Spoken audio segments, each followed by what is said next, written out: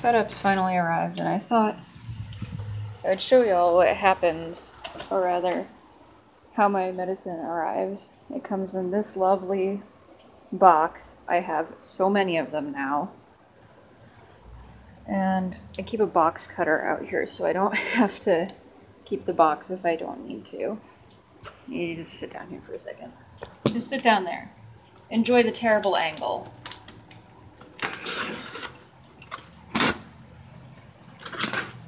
I keep a box cutter out here. Wow. This one needs to be sharpened. I can't cut through half the tape.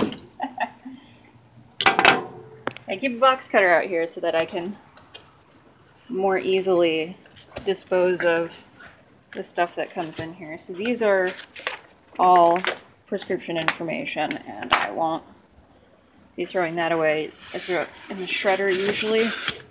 This is what it looks like. And then inside here, I did ask for alcohol pads this time. They will send these in a sharp container for free if I ask them to, so because I only had 2 alcohol swabs, I asked for more, and that was great that they showed up. And alcohol swabs, and then they come with these gel packs. So many gel packs, usually 4, an A and a C, and then the medication. I take Enbrel. That's how you spell the brand name and the off-brand name? I don't know. Oh, the generic name, that's what I'm thinking of. So yeah, four ice packs, and this styrofoam container, which is great for transporting fish in, is really all I've done with it. I've taken lots of styrofoam containers to and from fish stores with various amounts of fish in them.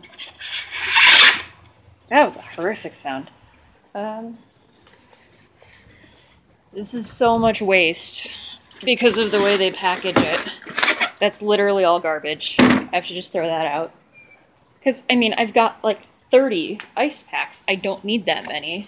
This box at least I can recycle, but for the most part, this is just trash. Trash and like $3,000 worth of medicine.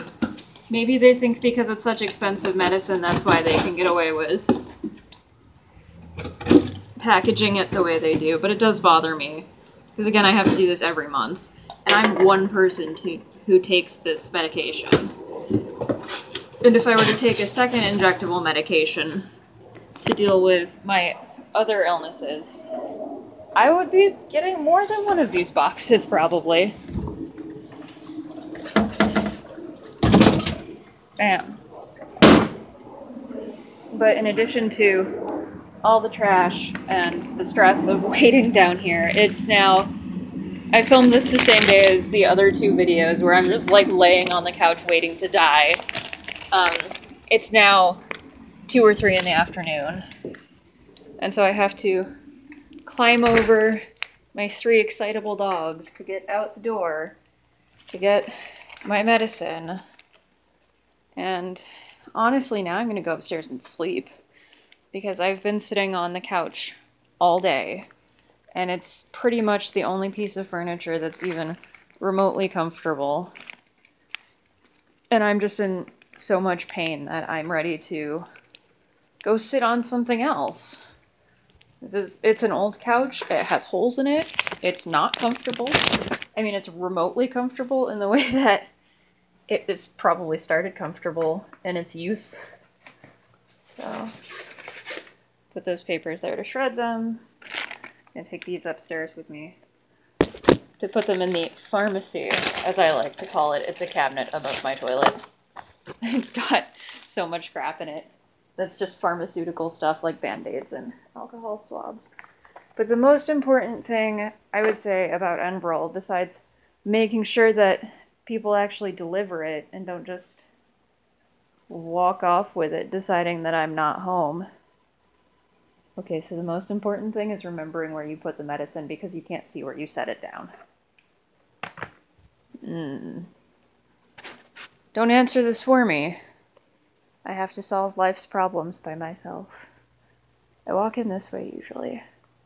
I thought I was holding it when I came in. Oh, coffee pot! There we go. Okay, cool. So, the most important thing about Enbrel And my least favorite part is that it has to be refrigerated. You have to get it here while it's still cold. And again, if for some reason the people who are doing the delivery decide that I'm not here, or they just decide they don't feel like knocking, they will say, you know, we attempted delivery, but they've never knocked, they've never rung the doorbell. They didn't even get out of the car one time. I just saw the truck drive by, circle around the block, and then I got a text saying, oh, we tried to deliver it, but we didn't. So, it has to be refrigerated, and if I have to go out to the frickin' UPS place at 8 o'clock, 9 o'clock at night to pick up a medicine that should have been delivered, I get really grumpy. And so the worst part about Enbrel for me is that it has to be refrigerated. But yeah, now